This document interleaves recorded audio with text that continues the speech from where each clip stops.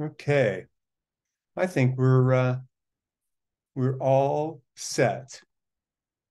Dr. Ben, if you want to turn your video on, and we're going to kick this off. So, good morning, and welcome to our 6th virtual Lupus Health Conference of 2023, presented by the Lupus Foundation in Northern California. My name is Tom Bakewell, and I'm the Executive Director of LFNC.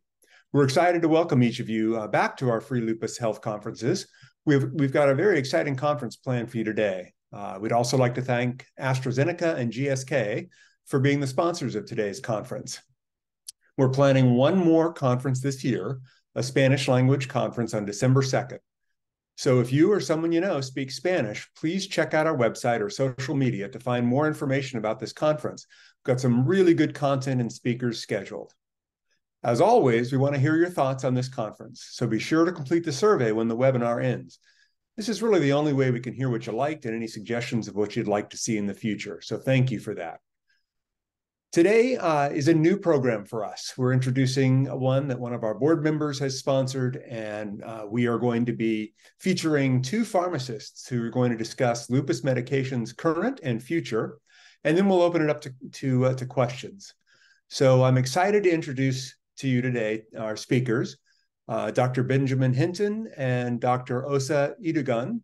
Dr. Hinton is a senior market access analyst, and community pharmacist. He graduated from the Hampton University School of Pharmacy. And Benjamin has a passion for making an impact on the community at large. Ever since his tenure at HU, he's been actively involved with improving patient access and being a health advocate, particularly in underserved communities. He aims to increase diversity in pharma with a focus on patient care, healthcare innovation, and creating new value through integrated data sets. Dr. Edogun is a clinical pharmacist and a graduate of the University of Washington School of Pharmacy. Osa developed his passion for working with patient populations with more rare and chronic diseases, such as cancer, HIV, multiple sclerosis, psoriasis, arthritis, and solid organ transplant during his 3 years of work in specialty pharmacy. Understanding and helping patients navigate complex medical conditions, drug regimens, side effects, and drug interactions has been a foundational part of his professional practice as a pharmacist. His leadership and professional experience focus on patient care and technology innovations that enhance the patient pharmacy experience. Before we begin, please remember you can type in any question you may have into the Q&A section at any time during the presentation. We will ask all of the questions during the Q&A session at the end of the presentation. Now, please welcome Dr. Hinton and Dr. Edogun.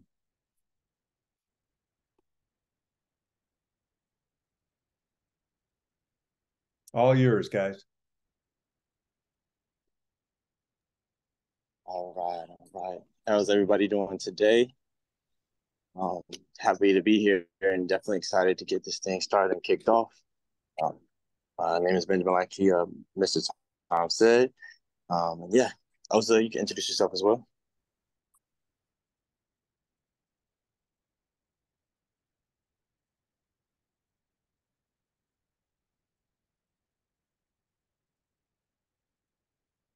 Okay.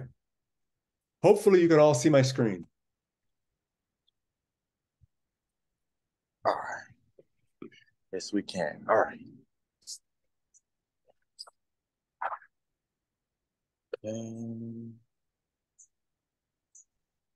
Perfect.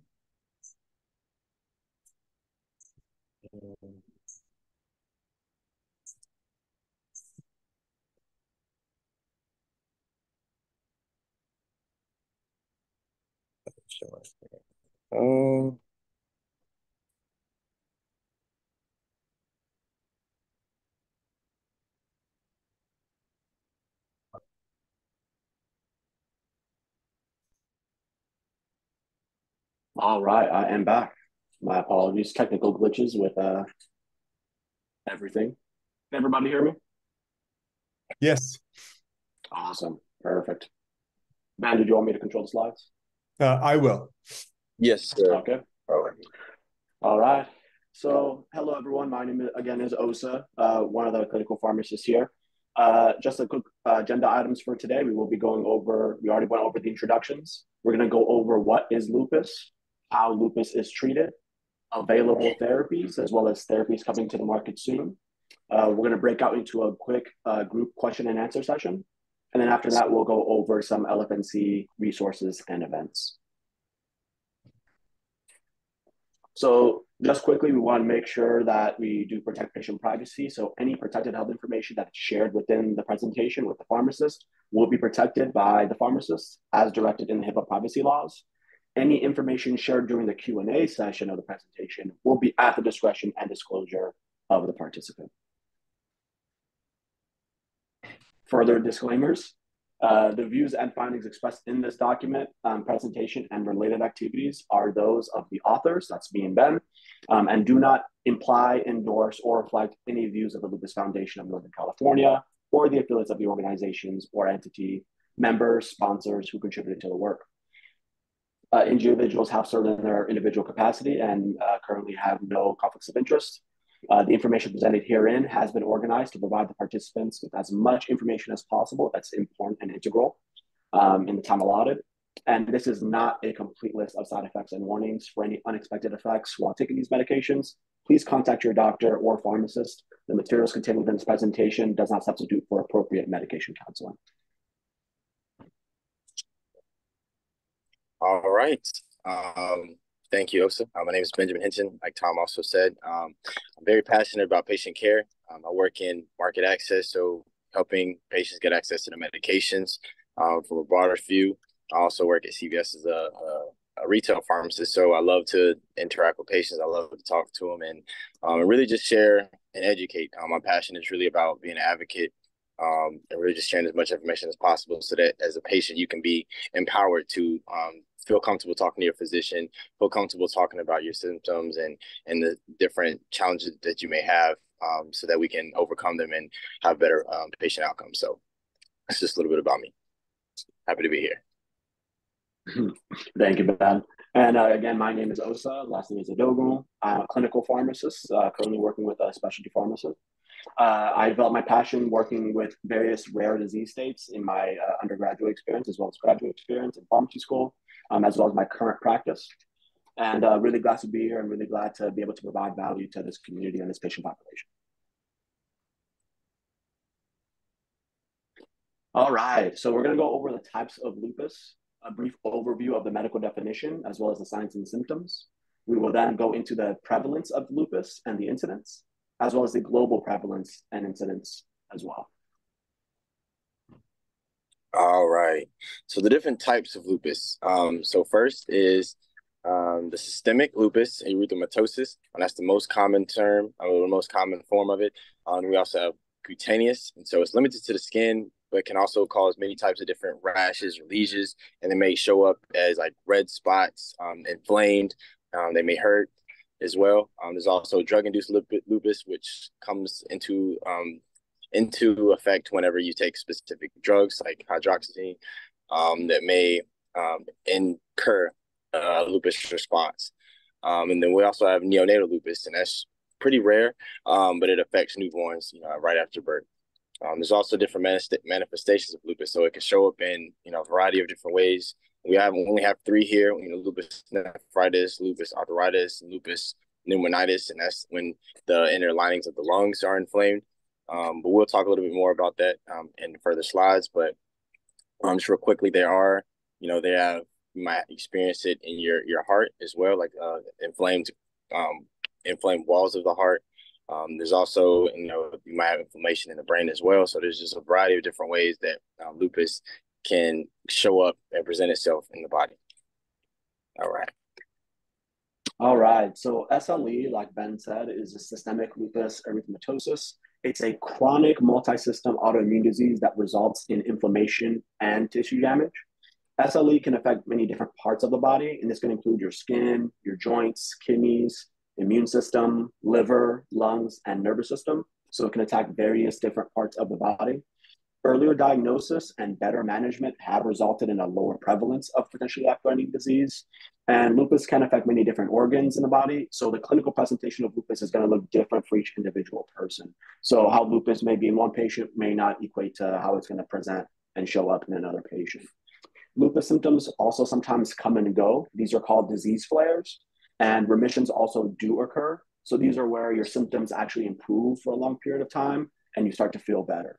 So all of these are potential manifestations and ways that the disease can behave. All right. So next, we're going to talk a little bit about some of the signs and symptoms of lupus, systemic lupus. So one could be prolonged or extreme fatigue. You might have a fever over several days. Possibly have like swollen knees and joints, weight changes, rashes. Most commonly, or most recognizable, the butterfly rash. The chest or abdominal pain, difficulty breathing, short breath, muscle pain and weakness. Might experience some hair loss as a result of, the hair follicle being inflamed, sun or light sensitivity. Might have kidney problems or issues, or mouth sores, or so basically in the inner lining of the mouth, you might get some inflammation there. You also may experience a little bit of memory or focusing issues, or some eye problems as well. So like Osa alluded to earlier, it can show up in a variety of different ways. And the most important thing, or one of the most important things to do is track how you feel. So when you have a patient journey, or when you have your own personal journey or your personal journal, to talk about some of these, this is a great way to be able to have those initial conversations with your physician, right? Because, when you get into the office, you may not remember everything that you've experienced. You may not remember, the exact day that it started or the exact day that it happened, but having a journal with you that can kind of write down, okay, I'm feeling this day, I'm feeling really tired today. You can kind of help to paint a better picture of how you are feeling, and honestly help the doctor to better move the process along when it comes to being diagnosed, when it comes to learning more, when it comes to having better treatment options for you. So the more information that you're able to provide to your physician or your primary healthcare provider, the more aligned and more calibrated we can get to a treatment regimen, and also, to a diagnosis. So I just wanted to shed a little bit of light on there. Okay, you can go to the next slide. All right, so now we're going to talk about the global prevalence of lupus. This is a world map kind of showing the new diagnoses of lupus per 100,000 people. As you can see, it goes over North and South America, as well as Russia, China, as well as Europe, as well as Australia in addition. So there is a global prevalence. Africa, as well as the Middle East, tend to not have these diagnoses, or tend to have a lot less of them. But that could be due to underreporting and underdiagnosing, and we'll discuss that in further slides as well. All right, so what is the prevalence in the U.S.? So from what is reported, it's between 40 to 150 cases per 100,000 people within the U.S. population. As far as race distribution, it tends to occur more frequently in minority and ethnic groups, including African Americans, Asian populations, Hispanic patients compared to white patients. Lupus nephritis also occurs more often in African American and Hispanic patients than white patients also. And as far as the distribution of men and women, it occurs in almost 10 times as many white women than white men, and it is more likely seen in women in general. It occurs in 5 times as many African American women as African American men, and men with SLE are more likely than women to develop lupus nephritis. So that is one distribution, but it occurs more in women within childbearing age, so between 15 and 45. That's the most commonly seen occurrences within that population. It can also present in people that are over 50 years old as well. So the one thing about this disease and why it's so complicated and why it's so hard to diagnose and treat is that because, as you can see, it shows up in so many different variety of age ranges. And even when it shows up in kids that are below the age of 15, what we see is that it's usually more heightened and more volatile in terms of its symptoms and how it reacts. It's more apparent, like even when you're dealing with the claims and seeing that the prescribing of these medications that are for lupus they see they're prescribed at higher doses for kids, even though it's being used off label, but they're seeing how it's, the doses are higher because of the fact that it's sometimes more apparent in kids. We can go to the next slide. All right, so let's talk about some lupus lifestyle and management interventions, so non-pharmacologic interventions that you can make. So one of the most important ones is actually diet. So keeping a well-balanced diet that's low in fat, high in fruits, vegetables, and whole grains, as well as keeping a moderate amount of meat, poultry, and fish is also recommended. Depending on your blood pressure or the presence of edema, which is kind of like the water swelling in your extremities, choosing foods with less salt or sodium could also be recommended by your providers.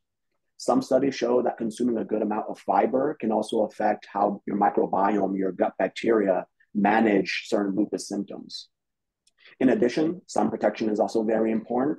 UV light can worsen some lupus symptoms related to your skin. So we strongly recommend wearing sunscreen with at least SPF 30 or higher every single day. If you do have skin sensitivity or rashes that occur with your version of lupus, avoiding direct sun exposure when possible is recommended. Keeping up to date with your vaccinations is also very important. Certain drug treatments for lupus may require you to avoid vaccines that contain live viruses. This includes your MMR, your varicella, your polio vaccines. So always check with your providers if and when you are due for vaccinations and if they are appropriate for you during that time. Another one that isn't as common is keeping a treatment journal. This is a very strong tip for especially new lupus patients, is to keep a track of your medications, your doses that you're taking, and any side effects that you may be experiencing.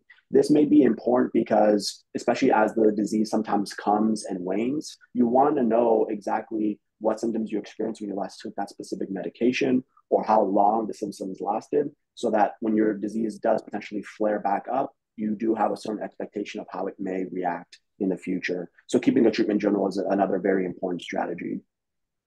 Exercise. So exercising regularly can be a challenge for some lupus patients, especially with lupus patients that have fatigue or difficulty breathing. But it is beneficial to keep active as often as you can to continue to feel well. Rest is also very important to make sure that you're aware of how your body is feeling. Some patients, especially patients who have inflamed joints, low impact exercises can be beneficial to prevent further aggravation of those joint damage that the condition is causing. So some of these exercises could be walking, swimming, stretching, or yoga, using exercise equipment if available. Another additional tip is to avoid smoking, as well as limiting alcoholic beverages in moderation. So we recommend maximum of 1 drink per day for women, or 2 drinks per day for men is usually safe, but always consult with your provider about what is best for you and based on your lab values. Monitoring your weight is another very important tip for lupus treatments. The steroids, such as prednisone, used to treat lupus symptoms can potentially cause weight gain. And different potential symptoms of lupus can decrease your appetite or your ability to eat food, which can lead to weight loss. So let your doctor know if you have any significant changes in weight. This could be anything as big as 5 pounds in a week that you definitely should be monitoring with your provider. And then obviously maintaining regular visits with your primary care provider. So make sure you do your annual physicals, monitor your routine labs, and make sure to keep all your appointments as much as possible. All right. Thank you, Osa. So in terms of how is lupus treated, so I'm going to touch on a few here. We have a few lined up, a few more slides following. But for starters, as far as what's available, the first thing that is usually typically prescribed when you are finally diagnosed with lupus is immunosuppressants. It could come in the form of hydroxychloroquine, but there's also other immunosuppressants that are prescribed as well. And immunosuppressant is a medication that suppresses your immune system, exactly what it says. So it kind of lowers your body's rate of how it wants to respond to an antigen, respond to a foreign entity in the body. And the unique case with lupus is that it attacks itself. And so that is what's kind of driving that response. And so what immunosuppressants do is kind of want to calm the immune response down. Right. And so a few examples of this is methotrexate. We have the flutamide, the lidomide, drugs called cyclophosphamide, cyclosporin, tacrolimus, azathioprine, belimumab, which is Benlysta, and rituximab. And the main thing with this, or the main endpoint with these, are to improve long-term patient outcomes. So the management should aim at the remission of disease symptoms and signs, and prevention of damage, of cruel and minimal drug side effects. So like Osta said as well, with your treatment journal, or even like your patient journal, making sure that you write down, any side effects that you may run into, or, how you feel a certain day. That can help to kind of triangulate which medication might be better for you moving forward. And so the complete remission is when, without having to take any drugs, like you're finally fine, like you don't feel any symptoms, and that is infrequent. So for the most part, patients that are diagnosed with lupus up to this point do have to, take certain drugs in order to continue to have the remission of those symptoms. They do have different ways and different metrics to kind of judge where the disease severity is, but that is, once again, something that you have to talk with your doctor about. And the one thing that I will say also with these medications is that it's hard to understand that sometimes the first line drugs may not work, right? So a sizable portion, almost like 40% of patients, may not respond after, to the first line treatment. So they might not respond to the first medication that you have, that you are prescribed. And so when that does happen, we just have to continue to, talk to your doctor, talk to your pharmacist as well, to try to triangulate a better medication. And then, it is in the case with some other drugs, they may take a little bit longer to see an impact. So that's one thing that you have to be aware of. Some medication may take, a few days, some may take like a few months in order to see a little bit more of the efficacy in those products. All right, you can go to the next one, boss. All right. So how is lupus treated? So this is a general treatment approach. These are from the 2019 update of the EU recommendations for the management of SLE. So treatment in SLE aims at remission or low disease activity and prevention of flares. So many patients with SLE will require one or more immunosuppressants or cytotoxic agents to help to control the disease. Mild lupus are patients that have predominantly skin and joint involvement and may also feel increasingly fatigued. Moderate lupus patients may be described as patients that have significant but not organ-threatening disease. Severe lupus, on the other hand, can be categorized as patients with organ-threatening manifestations, such as renal, so your kidneys, or brain involvement of their lupus, and they generally need more stronger immunosuppressive drugs for the treatment. Patients with mild disease may do well on a short-term use of an NSAID or a glucocorticoid, such as prednisone. Hydroxychloroquine, which is HCQ on the slide, is going to be recommended in all patients with lupus and in all severities. It's a mainstay of therapy due to its anti-inflammatory effect, as well as its disease-modifying effects. Glucocorticoids such as prednisone can provide rapid symptom relief, but the medium and long-term aim should be to minimize the daily dose of glucocorticoids or steroids to less than 7.5 milligrams a day, prednisone equivalent, or to discontinue them totally. So this is because of the fact that long-term steroid therapy can actually have detrimental effects, including irreversible organ damage, which is what we don't want when a disease is already targeting the organs in the first place. So we want to keep the glucocorticoid therapy to a minimum. We want to do it for a short course and then potentially taper you off over time. So the treatment approaches emphasize using a combination of drugs to minimize chronic exposure to steroids and their harmful effects. So when we have tapered you off of the steroids, we're going to potentially add an immunosuppressive drug to also keep that same action, but not be damaging the organs. And this can include drugs such as methotrexate, azathioprine, or mycophenolate to dampen the immune system and to use less steroids for a shorter duration. Mycophenolate, this is MTX in the slide, is going to be, that's methotrexate. Mycophenolate is MMF.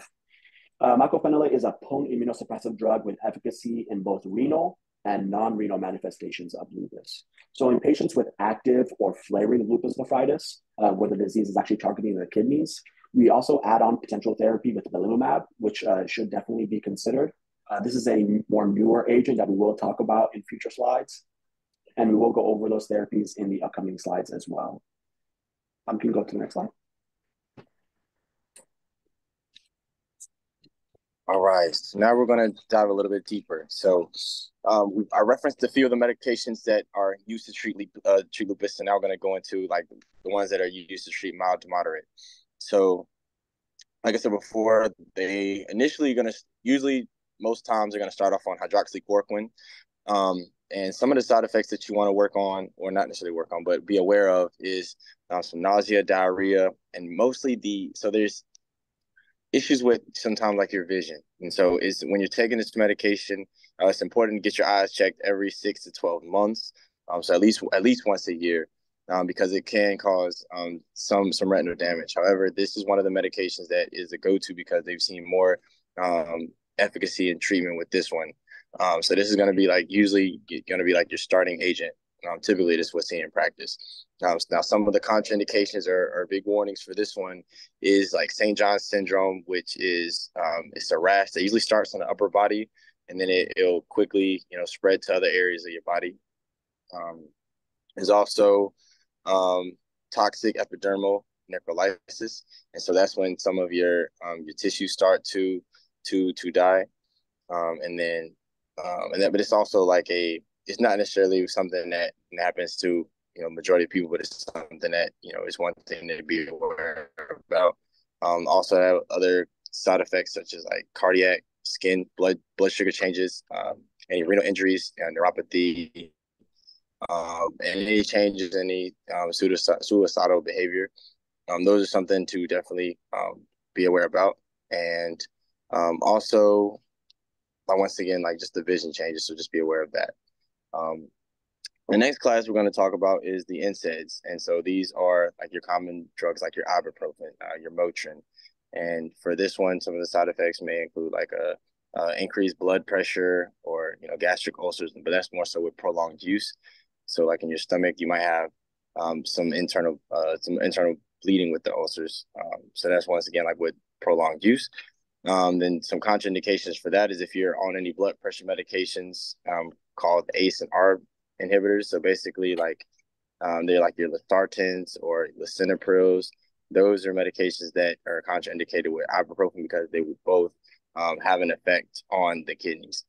As well as if you are pregnant, that is another contraindication for taking any NSAIDs such as like your Motrin or your ibuprofen or your Advil. And the next is aspirin. And because it's in the same kind of cousin as ibuprofen, they're in the same class. Those can also cause gastric ulcers with prolonged use. So definitely just have to be mindful of how often you take those medications. And once again, that's also contraindicated in pregnancy. The next one I'm going to talk about is an immunosuppressant drug called methotrexate. So with this one, some of the side effects may include like nausea, vomiting, diarrhea, dizziness, mouth ulcers. Once again, because it's immunosuppressant.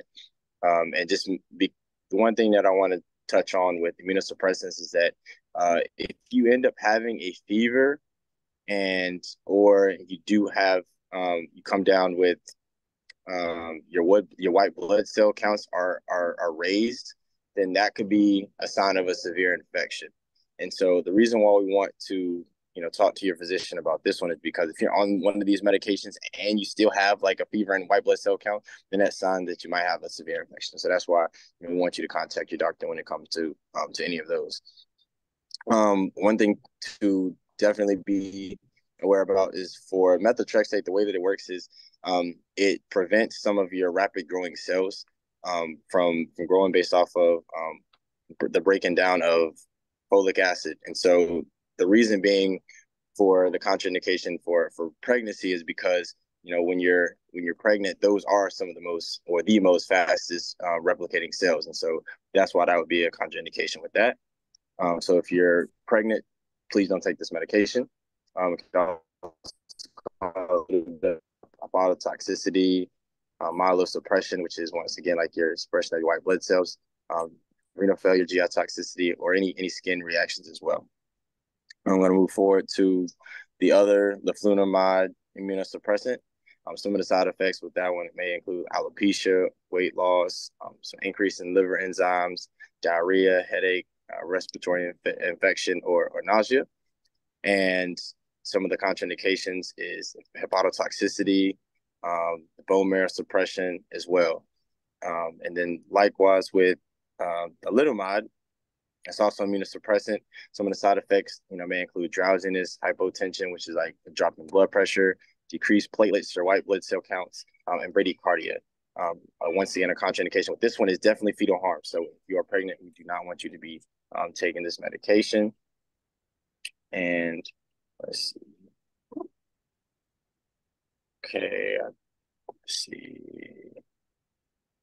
Oh, and the reason why some of these immunosuppressant drugs are prescribed is to kind of promote a rapid tapering of the glucocorticosteroids. So we really don't want you on steroids for a long period of time because those also have their own set of side effects. So the reason why these immunosuppressant drugs are prescribed is so that we can kind of get you off of the glucocorticoids and other steroids that can cause a little bit even greater harm when taken for a longer period of time.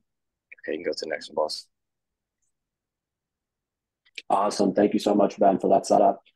Just as Ben was saying, mild to moderate lupus. Now we're going to go transition into moderate to severe lupus. So with moderate to severe lupus, we usually do a combination of several drugs used together. So these can include steroids, azathioprine, belimumab, Benlysta, cyclophosphamide, methotrexate, mycophenolate, rituximab, tacrolimus, or cyclosporin. So because moderate to severe disease has organ involvement, these stronger immunosuppressive drugs that we're going to talk about may be used, and you may be just prescribed several of them in combination. The side effect profiles of these stronger agents can be a little bit more bothersome for most patients for their side effects.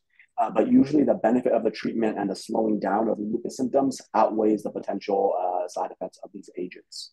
And therapies like belimumab, which we will talk about in a future slide in much more detail, are especially beneficial in patients who have lupus that is specifically targeting their kidneys. This is to help maintain and preserve kidney function over time. And we'll be discussing more of that in further details in further slides. But for now, we'll talk about azathioprine. So azathioprine is an immunosuppressive drug that is used for moderate to severe lupus. The most common side effects are going to be nausea and vomiting, and these are usually mild for most patients. Some patients can develop potentially swollen joints, fatigue, loss of appetite, as well as muscle pain. Some rare and more serious side effects of azathioprine can include pancreatitis, an increased risk of cancer, which is possible with this agent, decreased white blood cell production, also known as myelosuppression, anemia, liver and cardiac toxicity, an increased risk of infection, like Ben was talking about. Make sure your doctor is monitoring your white blood cell count, which includes fever, any kind of sore throat, etc., as well as potential hypersensitivity or / allergic reactions. Some contraindications to starting therapy with azathioprine are treatment in pregnant women. This drug can potentially cause damage to a growing baby, so we want to make sure that we avoid this one in pregnant women. Patients with rheumatoid arthritis are also on this drug, but patients with rheumatoid arthritis that have previously been treated with an alkylating agent, such as febuxostat, or with alkylating agents such as cyclosporin or another potential cancer drug, we want to avoid this medication. It may cause too much immunosuppression in that case. Use of azathioprine with a drug called febuxostat that's going to be used for gout has a potential drug interaction. So if you do have gout and are on azathioprine being treated with febuxostat, you want to make sure that you double check that drug interaction with your doctor before you start taking it. Some major black box warnings for this drug include chronic immunosuppression with azathioprine, an increased risk of cancer, particular cancers of the skin. So it can potentially cause some skin cancers more specifically. Lymphomas, so cancers of your blood, as well as leukemias. In addition to that, belimumab we will cover in a future slide in much more detail since it's a more newer agent, so we're very excited about talking about that drug. But going on to cyclophosphamide. So cyclophosphamide can be used for several different conditions because it is a very potent immunosuppressive. Main side effects are going to be alopecia, so hair loss. You can develop some skin pigmentation, some rashes. You may notice a change in the color of the growth of your fingernails as well. So it's a very unique side effect that you want to be watchful for. Some patients may develop stomatitis, which is sores on the mouth or tongue, abdominal pain, nausea, vomiting, or diarrhea. Patients tend to get a decreased appetite with cyclophosphamide, as well as potentially decreased white blood cells, which increases your risk for infection. Very important for female patients that are on cyclophosphamide is that it can cause amenorrhea, which is the absence, so the lack of your monthly menstrual period. So definitely something to let your female patients know about, that it may cause a lack of your cycle, your normal cycle. Some serious side effects with this medication include cardiotoxicity, so it can potentially damage the tissues of your heart. Congestive heart failure can potentially be possible. Cardiac arrhythmias, so irregular heartbeats can occur. Skin tumors can potentially develop. You can potentially get that Stevens-Johnson syndrome, which is a very, very rare but very, very painful side effect. This is basically like your skin starts to basically kind of peel off, and you may get little pustules. So very, very rare. If you do notice any kind of painful skin reaction, you definitely want to discontinue that drug as soon as possible. Go to the emergency room. That is a medical emergency. So if you do notice any kind of blistering or peeling skin that is painful, let your doctor know as soon as possible. Go to the ER. The drug can potentially also cause some leukemias, liver cancer. Some patients do develop anaphylaxis, so a severe allergic reaction with this medication. If specific to your kidneys, it can potentially cause bladder cancer, as well as fibrosis of the bladder. You can also develop a very unique side effect, which is called hemorrhagic cystitis. This is basically when blood actually gets into your urine. So you'll notice it as basically like red urine that's coming out. This is a very rare but unique side effect, and there are drugs to mitigate that side effect as well. So definitely let your doctor know if you do notice any kind of red urine as soon as possible, so that he can potentially start treating that. You can also develop potential kidney cancer, and particularly for your lungs, you may get some fibrosis or some scarring of your lung tissue, making it a little bit more difficult to breathe, as well as some potential pneumonia. For male patients that are taking cyclophosphamide, it's very important to know. Oh, sorry, can you go back to the last slide? Yeah. Very important to know that cyclophosphamide can potentially cause a low sperm count or a lack of sperm during orgasm. So for male patients, very, very important to know in case that you are potentially planning to get pregnant while on the medication, but definitely a very strong conversation to have with your provider. And some additional toxicities and warnings for cyclophosphamide include skin, cancer, renal, reproductive issues, immune system, liver, endocrine and metabolic, cardiotoxicity, and lungs. I know that was a very long list of potential side effects for this agent, but it is a very strong immunosuppressive and typically is used for more moderate to severe use. You can go ahead, Tom. All right. So keeping the conversation going. And once again, when we're sharing these side effects, they are just like potential risks, that's all. And when trying to evaluate which medication that you should take, once again, it's also important to be transparent with your physician, to talk about how you're feeling, and so we can kind of triangulate that once again and be transparent with your physician about that. So one of the next medications I'm going to talk about is called mycophenolate. So this actually is what it does. It kind of helps to work on the immune system, and more specifically, it works directly on T and B lymphocytes. So those are the main, some of the main drivers of your immune response and causing inflammation. And so what mycophenolate does, it works on their proliferation. So it kind of stops how fast they're making and producing themselves. So therefore, it suppresses the cell-mediated response and antibody formation. Because once again, with lupus, your body's building antibodies or an immune response, like they're going to war against themselves. So this drug kind of helps to kind of work in between there, kind of stop them from building up their army of cells that is attacking yourself. If that makes sense. And so some serious side effects with that does include like increased risk of infections because they're working on the immune system. It might lower your white blood cell count or red blood cell counts. So that can also lead to like increased risk of infection and anemia. It can cause a little bit of renal impairment, and also GI perforation. So basically, like a tear in the intestinal wall can also be a potential risk, and that will be a medical emergency, especially if there's any bleeding involved. And you would see that, like, if you know have a stool or any poop that is like specifically really dark, that would be a sign of like a really black and dark. That would be a sign that you may have some bleeding going on in like, as well as accompanied with like severe stomach pain or like stomach pain that doesn't go away. As far as reproductive risk, it has been shown to cause harm to a fetus. So if you are pregnant, we would, definitely should avoid pregnancy during treatment, and for 6 weeks after the last dose of the medication, we would like you to still continue to take birth control methods, and men should not donate sperm during this period of time while you're taking that medication. Let's see, there's also an increased risk of a skin cancer or another form of cancer. There's also an increased risk of a condition called progressive multifocal leukoencephalopathy.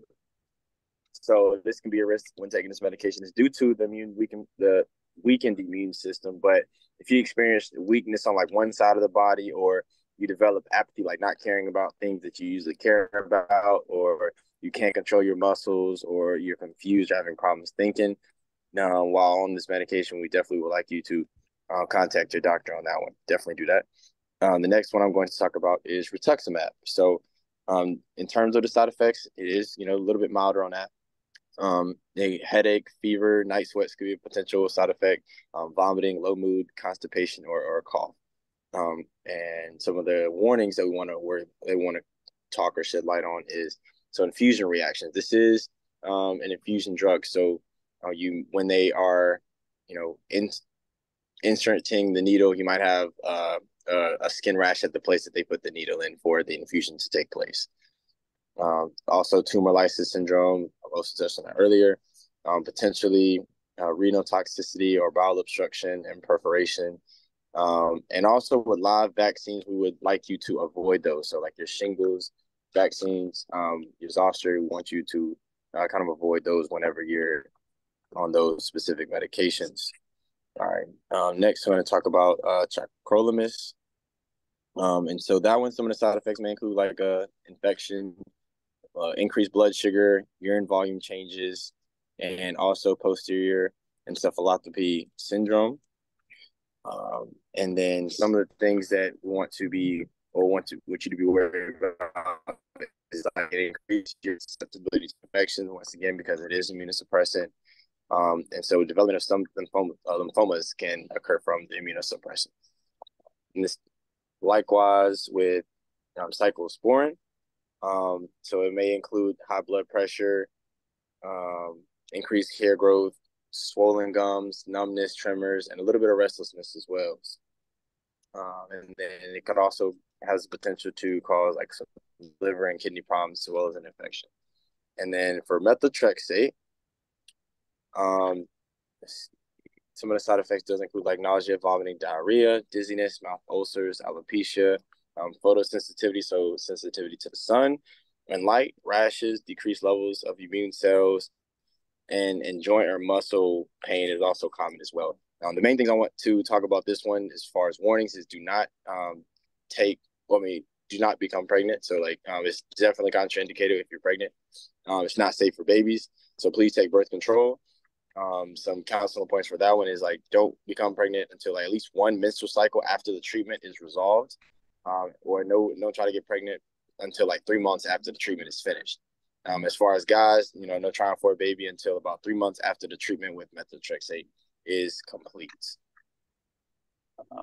Let's see. I think that is all I had with that one. Okay, we can go on to the next slide, boss. All right. So now we're going to go over the steroids, because we have talked about steroids being one of the mainstays of therapy. We want to go over in more specific detail to kind of show you exactly why we use this medication at the beginning, and then over time take you off of it. So steroids are another mainstay of therapy for lupus because they have very potent immunosuppressive effects. Although these drugs work very well and they also work very fast for treating the symptoms of lupus, they do have both short-term and long-term side effects. Because taking longer doses of these drugs for a longer duration of time can have negative effects on several organs in your body, you want to limit the use of these drugs in the long term.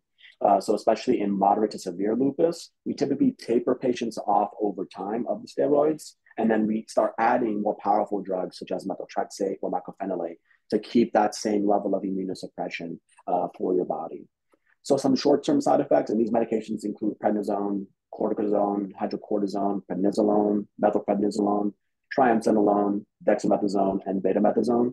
The most common one that most patients take is prednisone. It's a very tiny oral tablet. So that's probably going to be the most usual one that most patients will be prescribed. The short-term side effects of prednisone include increased blood sugars. So this is especially important for patients who also have diabetes to monitor their blood sugar regularly and report any problems with their glycemic control while taking this class of drugs. Another important side effect is increased blood pressure. So patients with hypertension may notice that they have less hypertensive control. Increased intraocular pressure can occur in your eye, and this can potentially lead to glaucoma. So patients who develop any vision changes, it's very important to maybe get an eye exam or go see an optometrist to go get that evaluated. In addition to that, there may be, because it is a steroid and it's amping up different parts of your body, different signaling pathways, it can potentially cause some mood changes. And this can include emotional instability, euphoria, mood swings, as well as potential irritability, another very common thing with these drugs. So because these drugs can potentially develop insomnia, and insomnia is very noticeable short-term, we typically tell patients to take these drugs first thing in the morning to avoid disturbing your sleep in the evening. The drugs can potentially cause fluid retention and edema, and this can occur in your legs, in your ankles, or in your feet. And this is basically a water buildup or a fluid buildup within like the tissues that are around those areas. It can also cause fluid buildup in your lungs or your heart. So it should be used cautiously in patients who have pre-existing heart failure. It can also cause an increased appetite as well as weight gain. So it's very important to be monitoring your weight while on glucocorticoids. And another very important common or short-term side effect is going to be skin changes. So some patients actually experience a skin thinning. They may develop some more acne. It may also cause hair growth in more non-characteristic ways outside of the top of your head. So it's called hirsutism. This may develop in women. They may start growing out a mustache a little bit more. So that is a common side effect of the steroids. You may also develop hair thinning, so the actual opposite. So your hair follicles actually thin out. Some patients also develop a face redness, as well as striae-like marks or stripe-like marks, kind of like a zebra on your skin. And this is a normal side effect with these drugs. And very importantly, with these drugs, it may cause impaired wound healing. So if you already have a pre-existing cut, it may take a little bit longer to heal. So very important if you do have any major or large cuts that you do let your doctor know so that, they can potentially add any antibiotic or other regimens to that. It can potentially cause coldness, weakness, tiredness, nausea, and vomiting. Weight loss can also occur in the short term with this class of drugs. So it can be either weight loss or weight gain in the short term for these drugs. Now let's go over some of the long-term side effects of these drugs. And these are the ones that are potential reasons why we want to stop these drugs over time. Patients can develop osteoporosis, and this is a major concern, especially in older patients. We recommend avoiding alcohol and smoking to decrease the risk of developing osteoporosis with these drugs in the long term. You can develop something that's called a moon face. So this is a round, puffy appearance to your face. And these are due to fat deposits on the sides of your face, basically kind of building up. So you may look a little bit more rounder in your face in the long term. Again, but we don't want to use it for too long and take you off of it. Some patients can develop edema. So again, caution in heart failure, increased risk of glaucoma and cataracts. So again, it may affect your eyes and your vision. It can potentially cause weight gain in the long term. So if you use it too long, that weight gain and those gain in pounds can be contributed to the steroids. It may also cause psychiatric and mood disorders, and this can include confusion, psychosis, as well as depression. And in pediatric patients, in the long term, this can potentially cause hyperglycemia, low calcium, low potassium, as well as decreased body growth. So in pediatric patients, especially who develop lupus, we definitely want to use steroids to treat the immediate symptoms and then take them off because we can potentially stunt their growth over time. Some important drug interactions with the steroids. The steroids can interact with cyclosporin, which, as you've known, is another treatment for lupus. They may increase cyclosporin toxicity and symptoms related to the steroids. So it may cause more hypertension, more edema, electrolyte imbalances, as well as increased blood sugar. Steroids can potentially interact with warfarin, a very important drug that we want to be very careful with. They can increase your risk of bleeding and diminish the effects of warfarin, so make warfarin less effective. So we definitely want to make sure in patients who are on warfarin that we monitor their INR very closely for longer exposure of steroids. They can also interact with the NSAIDs. These are your aspirin, your naproxen, ibuprofens. These can potentially cause together increased risk of hypertension, some GI ulcers, as well as potential GI bleeding. So definitely things to watch out for if you are also on an NSAID. The diuretics, such as your furosemide, also called the water pill to most patients, it can potentially cause some electrolyte imbalances, especially with your potassium. So definitely something very important to know if you are on those drugs. The diabetes medications, these include your metformin and other anti-diabetic drugs. The glucocorticoids, the steroids, can cause hyperglycemia, so increase your blood sugars over time. And so that also counteracts the effects of the anti-diabetic medications.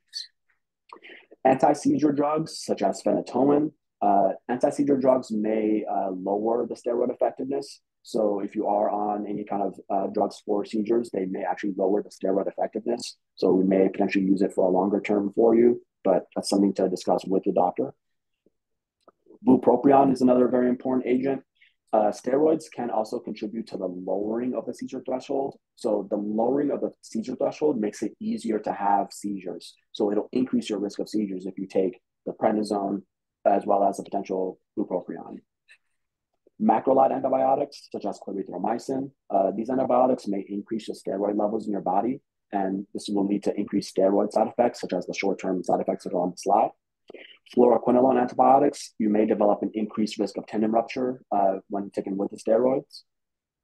In addition, estrogens, so these include those estrogens in your birth control or hormonal contraceptives. These may cause decreased hormonal contraceptive levels. So definitely important to contact your doctor if you are taking steroids for a long duration while you're on birth control. You may also have to add a second form of birth control or effective contraceptive, but that's going to be based on what your doctor instructs you to do. And also certain drugs such as nifedipine, glucocorticoids can result in decreased nifedipine levels, which would also potentially decrease your blood pressure lowering effects as well. You can go to the next slide. All right. So, now we've gotten some of the, mainstay treatments out the way. Now we're going to talk about some of the ones who are recently FDA approved. And these are agents that have been approved for a specific indication. However, they're also doing more studies, expanding the population that they're testing in, whether it be like pediatrics for and they're also, working on how they can work in combination with other agents as well to have better effects. So the first one I'm going to talk about is Safnello. It was approved in 2021 for the treatment of adults with moderate to severe systemic lupus erythematosus. And it is also indicated for those who are already receiving standard therapy. So if you've already tried glucocorticosteroids or are on another regimen such as like hydroxychloroquine, then this is something that, all right, after you've taken a couple, now they're like, all right, now let's transition into this. It has not been approved for patients with lupus nephritis, but it is being studied. And the way that you would receive this medication, it is an infusion or excuse me, sorry about that, is a 30-minute infusion every 4 weeks. So you would take this IV, you would go to an infusion center, and you would be in there for about 30 minutes every 4 weeks. The next one I want to talk to you about is voclosporin, LUPKYNIS. This is approved in 2021. It's for the treatment of adult patients with active lupus nephritis in combo with another immunosuppressive therapy. So if you're already taking another agent, such as low-dose steroids, This is something that patients could also take as well. And it's an oral capsule. It's going to be taken twice a day. I'm sorry. So 7.9 milligram capsule is going to be taken twice a day. And once again, you're going to use it with like another medication like mycophenolate or corticosteroids. With this medication, if you do not see clinical benefit in in 24 weeks, I'm sorry, 24 weeks, at that point, then the doctor would switch it to something else. And also, if you do have some renal problems or renal issues, they're going to adjust the dose based off of that. There are also other contraindications if you're taking like strong CYP3A4 inhibitors. Definitely, if you're on this medication, do not drink grape juice for sure. Let's see. And then lastly, there's a medication called Benlysta. And this medication is given once every 2 weeks for the first 3 infusions. And then after that is going to be given every 4 weeks. And this medication is given sub-Q for, let's see, after that, then for the sub-Q version, it's given 2 injections once a week for 4 doses. And then it's going to be 1 injection once a week thereafter. Let's see. So All right. Oh, yeah, you go on to the next one. Yep. Oh, yeah, I got it. All right. So we're going to go a little bit deeper into belimumab Benlysta. Thank you, Ben, for that great introduction for it. So belimumab Benlysta was approved originally in 2011 for the treatment of lupus, but it recently got approved for the treatment of lupus nephritis, so the kidney involvement specific of lupus back in 2020. Wonderful year. This is a very important monoclonal antibody agent that is used to treat active SLE as well as lupus nephritis. So we will be covering this in a little bit more detail right now. During the clinical trials for this drug, 61% of patients had reduced disease activity, and 60% of patients had improvement in their skin, their joints, and most importantly, their kidney function versus the standard of care treatments. So these were really, really great results and a very exciting development in the treatment of lupus. And like Ben said, this can be done intravenously or sub-Q. Some contraindications for this drug are previous anaphylaxis or history of allergies with any ingredient to Benlysta. Some very important considerations if your doctor is thinking of starting this drug are avoiding pregnancy during and 4 weeks after stopping the drug, just to make sure that there's no potential residual drug in the system. Some warnings for Benlysta are going to be IV reactions can potentially occur that your doctor will potentially help monitor. Increased risk of infection because it does decrease your immune system and it is still an immunosuppressive drug. Increased risk of cancer is also potentially possible. Increased risk of psychiatric events can also occur. And increased risk of PML, which is, again, like Ben said, more of a rare potential condition, but definitely something that your doctor should talk to you about in regards to more serious side effects. Some common side effects of this drug are nausea and vomiting. Some patients develop infusion reactions, especially if you're giving it IV. Some patients potentially develop nasopharyngitis, which is kind of like an inflammation of your nasal system. Some patients develop fever, infectious disease, which is very common because it is decreasing your immune system with this drug. Some patients also develop a little bit of insomnia, so a little bit of difficulty sleeping with this newer agent. Some patients develop leg or arm pain, as well as potential headaches, including migraines with this drug. And because it is potentially given IV or sub-Q, you may get some local injection site reactions. This includes pain at the injection site, some redness, some itching, or potential swelling. Some serious side effects of Benlysta include, obviously, cancer, some hypersensitivity, aka allergic reactions to the infusion, serious infections, as well as disease or infusion reactions. PML, that's the progressive multifocal leukoencephalopathy that Ben was talking about on the last slide. Some patients can and have potentially developed depression with this drug or mental disorders, as well as potential suicidal behavior while on this drug. So very important if you already have pre-existing depression. And some patients do develop some lung activity, and this can include potential bronchitis.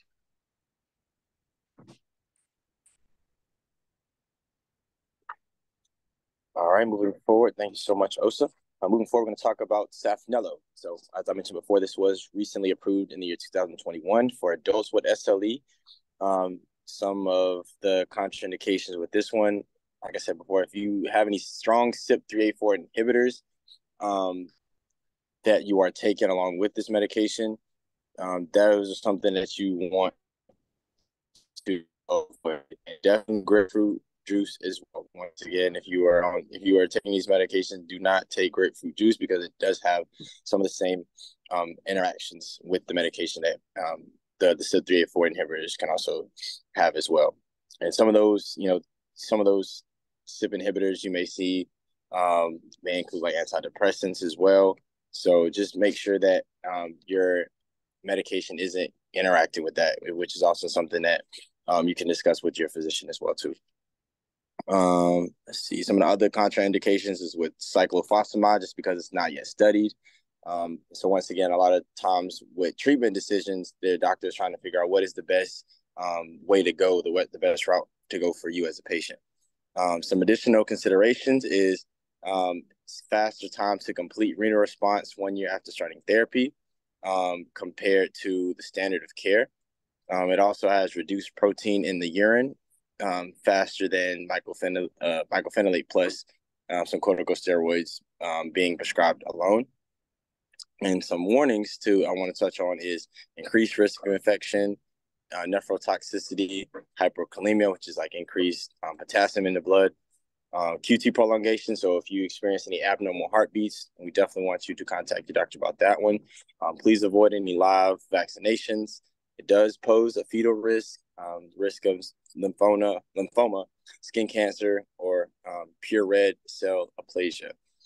Some of the side effects that I want to touch on briefly are hypertension, so increased blood pressure. And also it could also require a renal adjustment dose or a dose adjustment if you also are taking this medication with a blood pressure medicine known as a calcium channel blocker. So you might notice like amlodipine or Norvasc. If you're taking those medications, then we want to switch you to something else. If also some of the side effects may be diarrhea, headache, other neurological side effects, anemia, cough, potential UTI, urinary tract infection, abdominal pain, alopecia, dyspepsia, mouth ulcers, fatigue, any tremors, or decreased appetite. And once again, as far as the side effects, these are things that happen like within the clinical trials that they just had to take note of so that you are aware of them. It doesn't happen to everybody. In fact, a lot of these potentially, as far as percentages, may not be as high, but they just wanted to make sure that you are more aware of these. Okay, you can go to the next slide also. Oh, and lastly on that one, brief data out for at least Safnello also showed that it had greater remission versus standard therapy alone after 4 years. So I know that I talked on earlier that remission sometimes is hard to achieve, but these patients, after being on this medication for about 4 years, achieved complete remission. And so like they achieved remission, and then they withstood that remission for a good 4 years. So that's another thing to kind of harp on, or that I would like to harp on with these medications that are coming out. So they're using what's called real world data and real world evidence. So they're tracking these medications. So a lot of times in clinical trials, they achieved a certain endpoint, but now that the study's already approved, now they're able to use different data points to kind of track these patients and track the different side effects they may have, all to kind of make these medications better, to show what are some new targets that we may be able to work on, or in order to create a better response for patients, a lesser side effect profile, and create honestly better treatment outcomes for the patient. So I just wanted to share that out as well. And they're also starting a trial in pediatrics. They just opened it up, I believe, in November. So they just opened. I think they closed enrollment, but they're starting the actual trial now in pediatrics as of this month. So it's another good thing. But you can go to the next slide now. Awesome. Thank you for that additional info. All right. So now we're going to talk about leukinase. This is voclosporin. That is the generic name. As you can kind of see, voclosporin, cyclosporin, these drugs are actually in a very similar class. They're called calcineurin inhibitors. So the drug is structurally similar to cyclosporin, but a little bit different. It also does have immunosuppressive and anti-inflammatory effects. And very important with this drug, since it was approved in 2021, we do want to talk about some of the results. Some of the hallmark results in the clinical trial for this agent was a faster time to complete renal response 1 year after starting therapy. And this was compared to the standard of care, which was mycophenolate and low-dose steroids. In addition to that, patients who were in the clinical trials also had reduced proteinuria. This is basically your kidneys leaking out protein, which is a little bit of a marker for kidney damage. So patients had less kidney damage faster than the mycophenolate and corticosteroid group alone. So another really hallmark newer agent that we are very excited about and are continuing to see more data. Very important with this drug, there are some increased warnings of increased risk of infections. These can include bacterial, fungal, viral, and opportunistic. The drug can potentially cause some acute nephrotoxicity, some acute renal impairment. The drug can also cause potential neurotoxicity, so it can cause potential seizures, delirium, headaches, mental status changes, etc. Hyperkalemia, which is increased potassium levels in your blood. So certain diuretics, such as the loop diuretics and etc., as well as some blood pressure lowering agents like ACE inhibitors, so your lisinoprils, etc., may also increase the risk of hyperkalemia. The drug can potentially cause some QT prolongation. These are irregular heartbeats. So your doctor may monitor certain electrolytes and run an ECG based on those results. It is very important with this drug to avoid live vaccines while on the therapy. This can include your MMR, your polio, your intranasal flu vaccines, and more. As well as this drug can potentially be dangerous in pregnancy, so it can have some fetal risk. So avoid this drug in pregnancy as well as potential breastfeeding. Some specific warnings for this drug: it can potentially cause pure red blood cell aphasia. This was also for the previous drug as well. This is basically a very rare condition that usually affects adults. It's characterized by the absence of red blood cell precursors called reticulocytes in your bone marrow, and a very low red blood cell count. So the amount of white blood cell counts as well as your platelets remain normal, but your red blood cells, for whatever reason, by themselves are going down. So patients with pure red blood cell aphasia may feel signs of anemia, and these can include fatigue, pale skin, dizziness, as well as shortness of breath. Some other important warnings are the drug can potentially cause lymphomas, so cancers of the lymph nodes and cells of the immune system, as well as potential skin cancer. So very important with this drug, you want to make sure that you're monitoring for any skin changes, avoiding UV light, wearing protective clothing, as well as using a sunscreen with an SPF of 30 or higher. Some contraindications with this agent include use of strong CYP3A4 inhibitors. These are one of the enzymes that help to process medications and substances in your liver. These can include drugs like ketoconazole, itraconazole, so your antifungals, as well as potential erythromycin. Severe allergic reactions to leukinous or its ingredients are also another contraindications. So if you do start this drug and have any severe allergic reactions, your doctor may take you off of it. And safety and efficacy of cyclophosphamide and leukinous hasn't been well studied. So avoiding cyclosporin with leukinous is an appropriate decision for this specific drug. Some common side effects of this drug include hypertension. This is very similar to the cyclosporin. It can raise your blood pressure. You definitely want to be watchful for any kind of diarrhea, headache, as well as neurological symptoms. Any anemia, so that low red blood cell count that I was talking about earlier. Cough is a common side effect with this drug. It's very, very important for women. UTIs can be increased with this drug as well. Abdominal pain. You may develop some potential hair loss, so alopecia. You may develop some mouth ulcers or dyspepsia, as well as potential fatigue, so feeling tired. Some patients develop tremors while on this medication, and some patients had a decreased appetite, so very important to kind of monitor your weight. You can go to the next slide.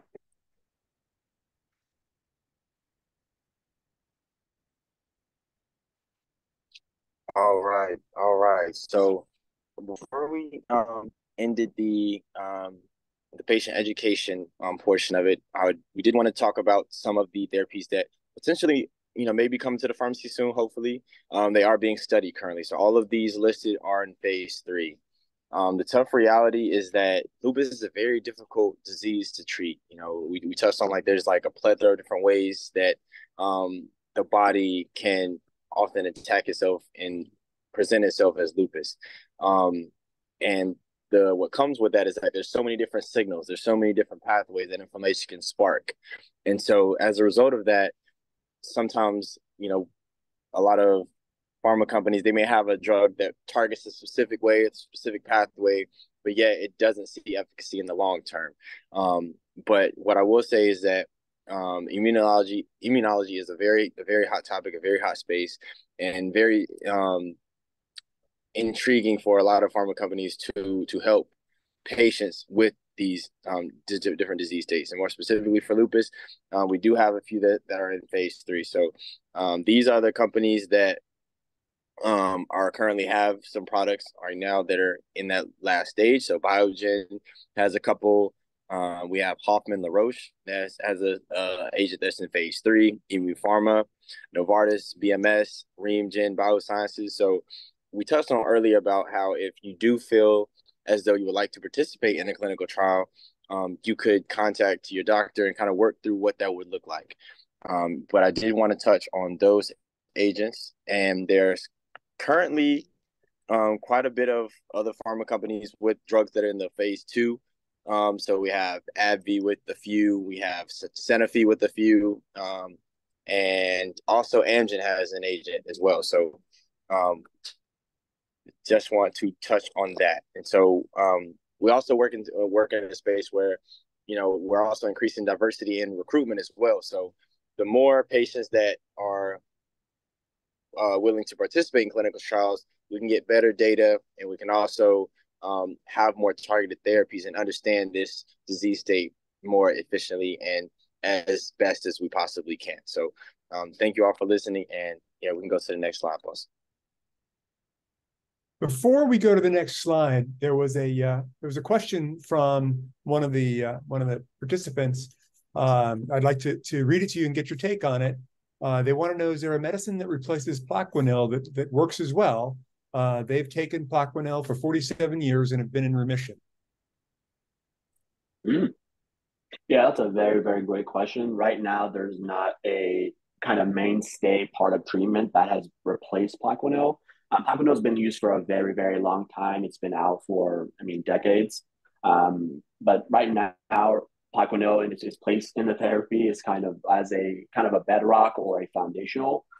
Patients can potentially stop taking Plaquenil and just be using other drugs, but typically most providers will keep them on Plaquenil just because of its kind of side effect profile, limited side effects compared to the other more moderate to severe agents. But currently right now, it is possible that some of these newer drugs can be developed, may replace it, like the ones that are on this slide. But currently right now, with its place in therapy, it's kind of a little bit of a foundational one as of right now. But who knows, in the future, there may be other potential agents that could take over that. But it will require a lot of time to do those studies and to try them out in clinical practice. Great question. For sure. And just to piggyback back off of that, thank you. Also, in terms of like a drug being better than Plaquenil, it also would require the pharma companies to actually set up a trial where they, some may go head to head with Plaquenil with their agent. And oftentimes, pharma companies may not want to take that route because it's not as, it's a little bit harder to get approval, or it's not, some people don't seem like it's necessary at that stage, right? So like you may, like Osa alluded to, once it's approved, then they might start to do post marketing studies and compare it to other agents and compare efficacies to see which one's better. But initially, they might just run a trial to see if it actually does work versus placebo just to get it approved. And then that's when they start to do deeper studies to see, okay, how does this agent work against this agent?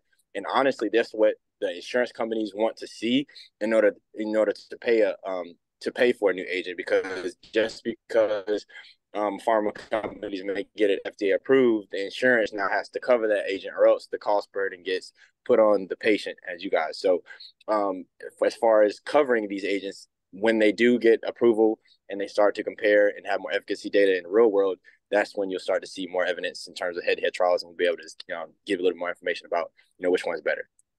Great question.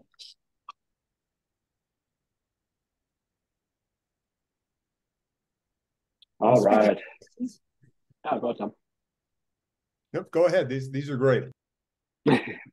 All right, so we had a few starter questions just to get the ball rolling. Looks like these were potentially pulled or grabbed. The first question is, are there ways to confirm and diagnose lupus? Ben, do you want to take this one? Yeah, I can take it. So lupus can be challenging because it presents with such a wide different range of symptoms that can mimic other conditions.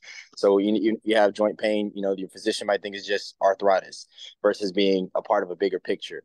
So as me and Osa talked earlier, it's important to keep your patient journey and keep your own personal journal as well, so that patients can understand. You can understand not only some of the symptoms that you've been receiving, but also kind of get a treatment plan after diagnosis that kind of more aligns with where you are.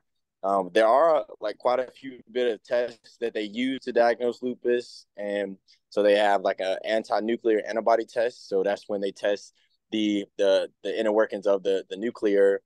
So in a nutshell, basically, once some of your cells they may die, or they may pop as a result of inflammation response, and your body builds up an immune response to those specific cells. So if you have any antibodies that are specific to your own body cells and your own body DNA, then that's when the test will be positive. They also have a complete blood count that they take.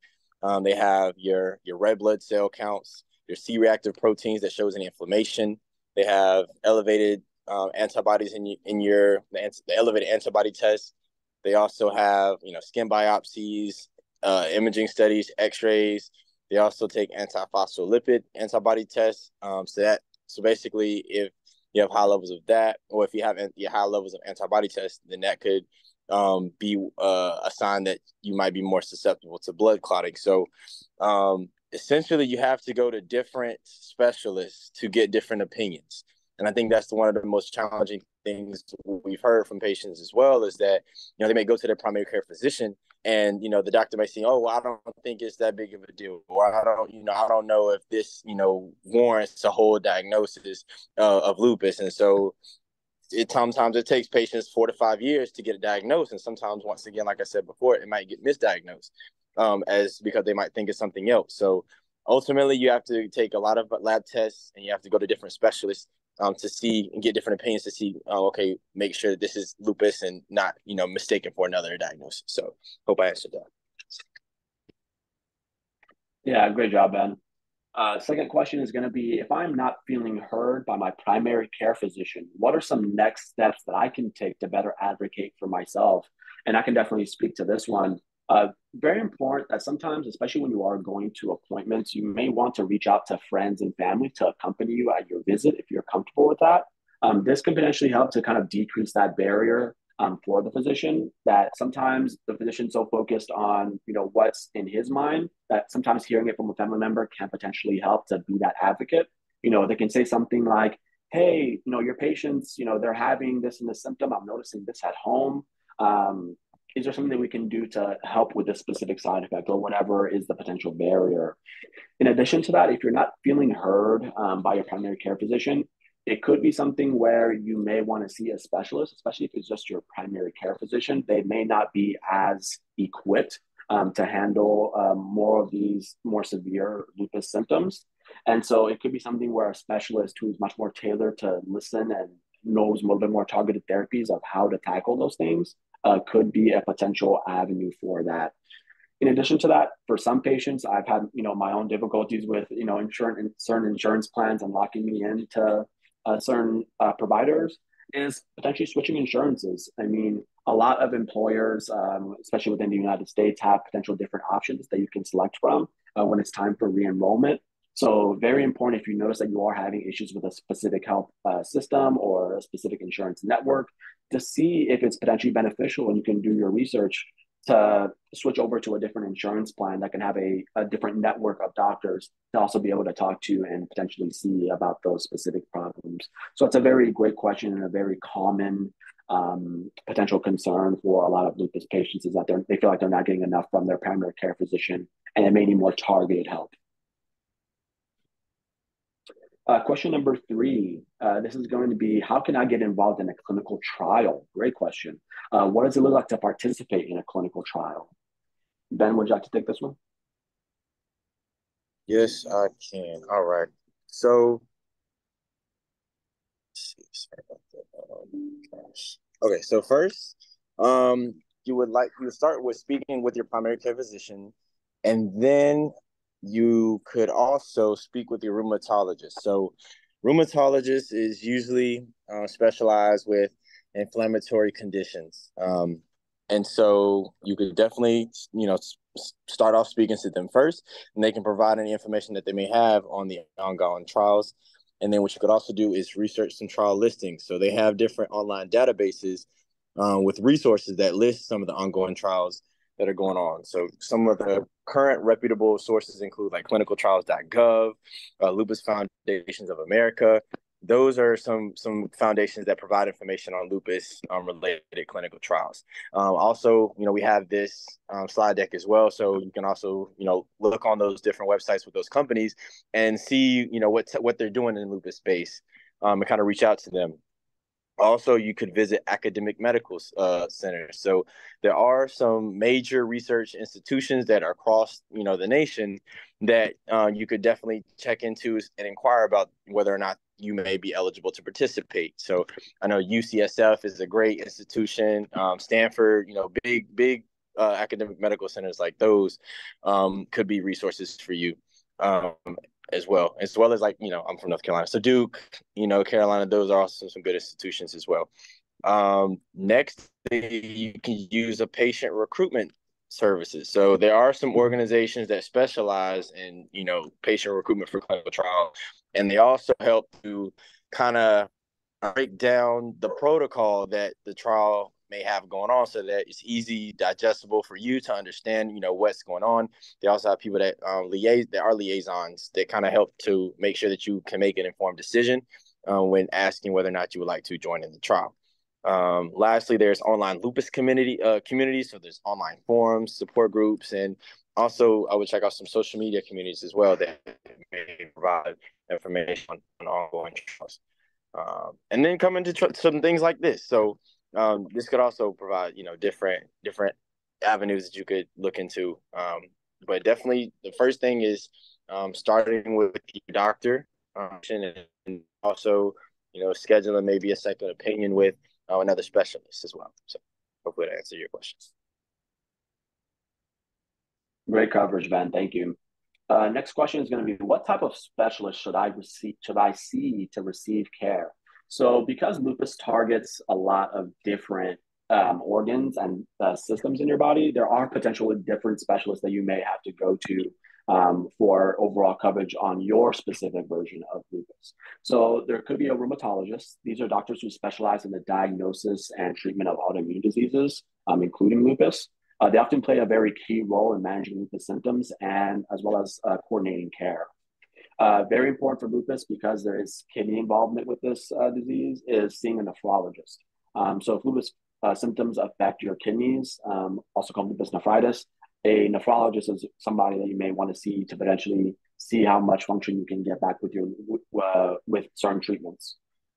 Dermatologists. So a lot of lupus patients do develop different skin reactions, different rashes over their body. So a dermatologist is definitely somebody to see who can manage the skin-related issues associated with lupus. Because lupus can potentially also affect your immune system, some patients may need to see an immunologist that specializes in disorders of your immune system. So since lupus is an autoimmune disease, an immunologist may be consulted, especially if there are more complex immune system issues. Cardiologists are also another very important one. Lupus can potentially affect your heart. So some patients, if they already have pre-existing heart failure, pre-existing hypertension, they may want to see advice from a cardiologist, depending on the severity of their cardiotoxicity. Lupus can potentially affect your blood as well. So a hematologist is also another great person to potentially see. They focus on blood-related disorders. If lupus affects your blood cells in any kind of way, so if you're talking about anemia, clotting issues, a hematologist would be somebody to potentially consult. Some patients may have difficulty breathing with their lupus, so their lupus actually affects their lungs. So a pulmonologist is somebody that you can potentially see for respiratory symptoms as well. Endocrinologists, orthopedic specialists, psychiatrists as well, especially if you're dealing with more of the emotional aspect of lupus and just the overall stress of it. Seeing a psychiatrist or a psychologist or a mental health professional can provide support to managing your stress, your anxiety, potential depression, or even some of the psychiatric symptoms that some of the drugs can potentially cause. So there are a wide variety of different specialists to look for to receive care. It just depends on your specific version and how lupus is presenting for you. Great question. So Doctors Edogun and Hinton, thank you very much for your presentation. Not only was it really interesting, it was very informational to us, and I really appreciate that. And you mentioned your slides. We've gone through 25 out of 67. There's a ton of information. This will all be available on our website as well as the recording. But before we wrap up for today, are there any last questions from anyone attending?